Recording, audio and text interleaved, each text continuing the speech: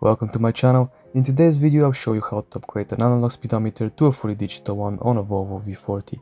Why would you like to do that? Well, the reasons are obvious.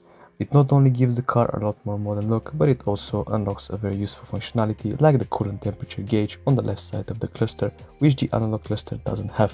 Let's say you already sourced a compatible digital cluster for your transmission and installed it, but it's not working. That's because, like with most modern cars, nothing is truly plug and play anymore. The cluster needs to be properly coded to your vehicle in order to function. In this video, I'll walk you through the process of coding using VDASH, one of the safest and most DIY-friendly software tools available for Volvo retrofits. This retrofit method also applies to other P3 platform models such as V60 and XC60 with only minor differences in the trim removals. You'll find a detailed step-by-step write-up linked into the video description below. Alright, enough talk, let's dive into it. The first step is to get your car's central electronic module pin decoded. There's a couple of ways of doing that. You can decode it using VDASH, which may take up to 24 hours. It's free, but it's slower and would require a battery charger to prevent draining your battery completely. Alternatively, you can rent a handheld device like the one shown in the video. The benefits are no battery tender is needed and the maximum decoding time is reduced by a factor of 4. For the purpose of keeping the video short, we have skipped the decoding part. The SEM pin has already been found and added into VDASH. So we move on to the disassembly stage. To get access to the cluster, we need to remove the big plastic trim. There's 2 T25 torque screws you need to remove, and then you pull the plastic trim towards you.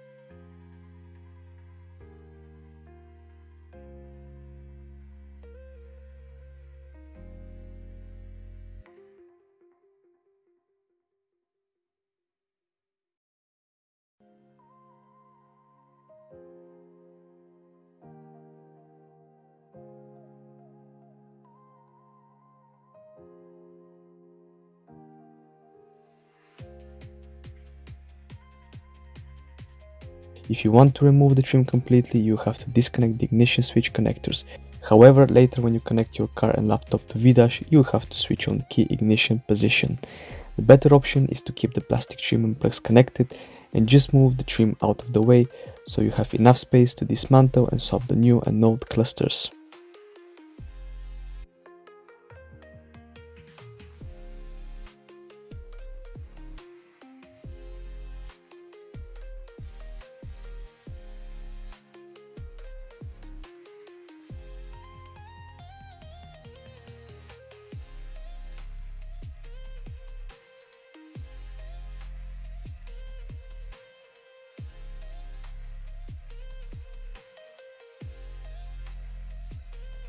So now, as we have access to the cluster, we need to connect our car to VDASH to sort out the software side of the job.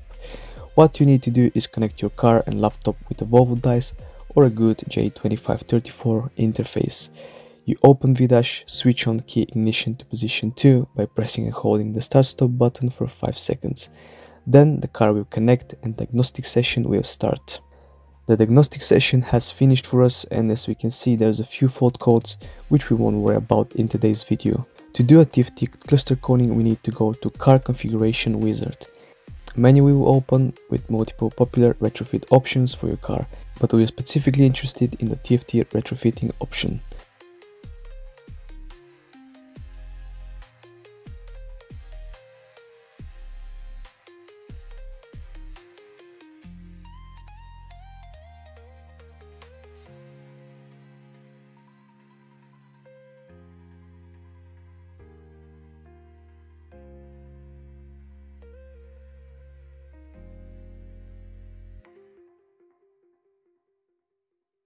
When we open the TFT wizard, we see 3 options in front of us. First one prompts us to do a backup of the original analog cluster, so we want to run it. The second criteria is to have a SEM pin added to the VDASH, which we have also done. After backup is complete, before we can proceed with the TFT coding, you need to purchase enough credits. One option is to pay as you go per coding, or the alternative is to pay for an annual subscription for your car, which is the better option as it will allow you to perform any additional coatings free of charge.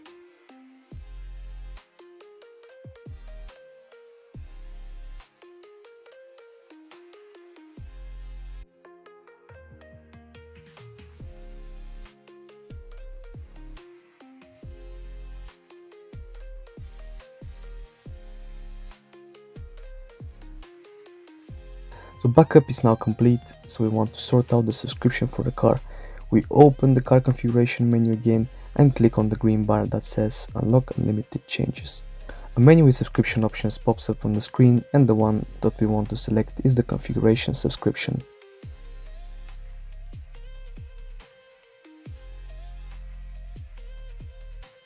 After you sort out your payment, you return to the TFT configuration wizard and proceed with the next step, which is the swapping of the analog cluster with the digital one.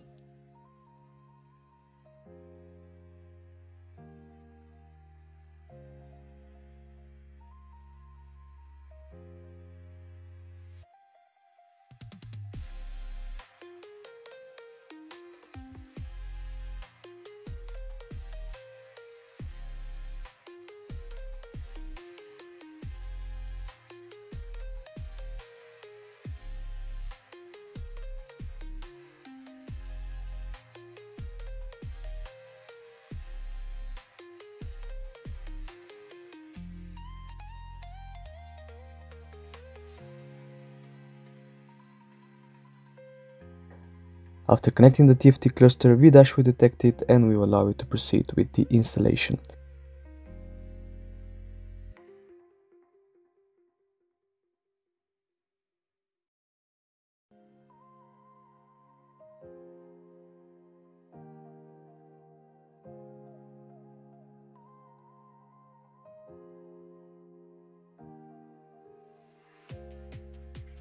The programming process takes a couple of minutes and you can track the stages as they're shown up on the screen.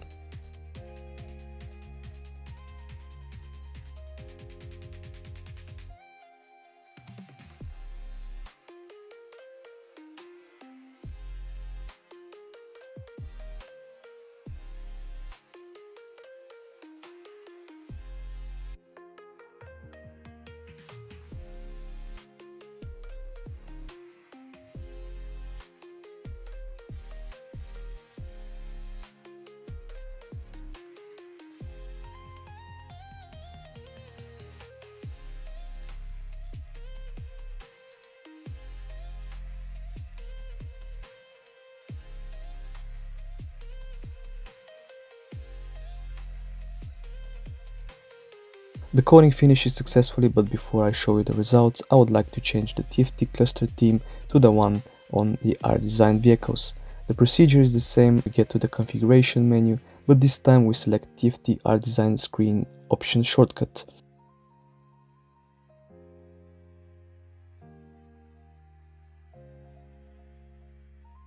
Once open, you have different options to change power up navigation logo and so on. But here we're interested in changing the dim theme to R-Design only. So I click next and proceed with the coding.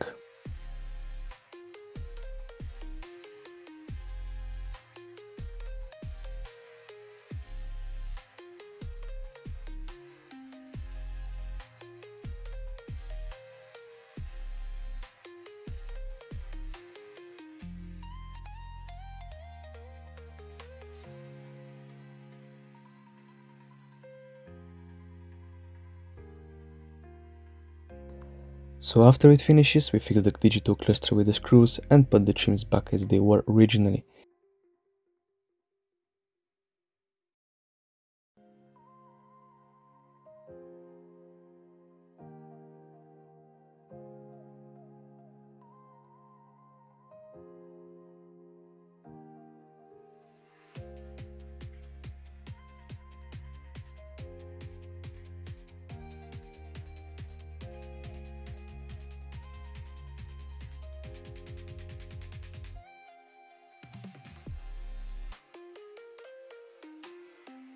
So here we have the final results, digital TFT cluster with the R-Design theme, and as you can see, if your car has the post 2015 infotainment, You will also get a different color theme on your navigation screen, which will match the color of the speedometer as you change it. We're taking the car for a short drive, making sure everything is working as it should, and we can mark this job as done. Thank you for watching, like and subscribe for more future content, and see you next time.